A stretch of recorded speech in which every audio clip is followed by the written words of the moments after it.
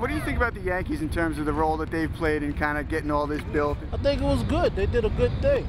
It's a great park. Nice feel. It's a lot of people come here, run, walk, play handball, basketball, everything here. They're building a Little League park over there now and everything where the old stadium used to be. It's a good thing. They did a really good job. You know, we got a track field, we get to work out, you know, and they're going to have a Little League. Everything is good. Everything is cool. I mean, everything takes time, you know, as long as they do the job and they have a place for the kids, for grown-ups to work out.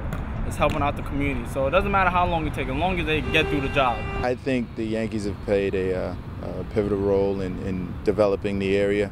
Having these fields out here are great for the kids because it gives them something to do with their time. You know, they're not out getting involved in things that they shouldn't be involved in. They're playing basketball, they're on the track, they're playing baseball. So it's really impacted the community, in my opinion.